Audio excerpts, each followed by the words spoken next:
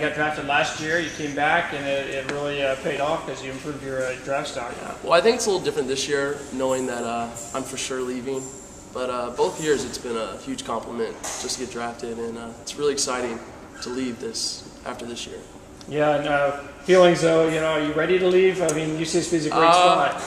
I'm pretty much ready to leave, but I will be back in the fall. I can't get enough of this place, but I'm ready to leave. I've had a great experience here and a great 4 years. Did you know that the Phillies were on your radar? No, that was one of the few teams that I didn't talk to that much, but the same thing happened last year when I was drafted by the Twins. I didn't talk with them very much, and some teams like doing that, and the Twins and the Phillies were two of those teams.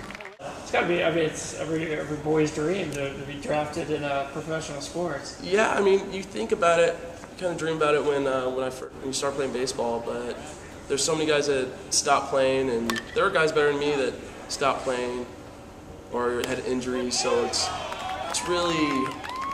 nice and rewarding to get drafted after all these years of playing baseball and all the hard times I've gone through on the field and off the field.